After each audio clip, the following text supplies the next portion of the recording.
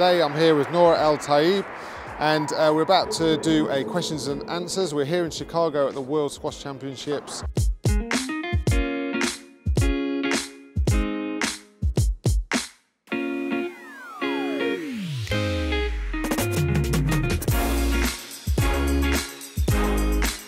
My warm-up has increased in length as I got older, but I think I warm up, I do a bit of foam rolling just to maybe sweat a little bit and then stretch for a little while, and then some jogging, some more not static, I think that dynamic stretching. I think, yeah, that's it. I enjoy watching and playing tennis, paddle tennis.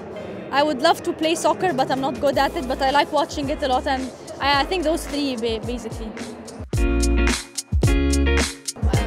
For my squash career, my goal is obviously to be #1. I'm #4 now.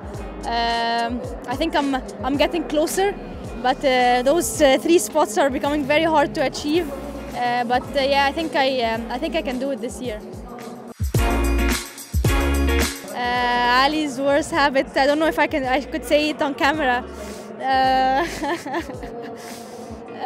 He's very lazy. He's too lazy, I think. Too lazy.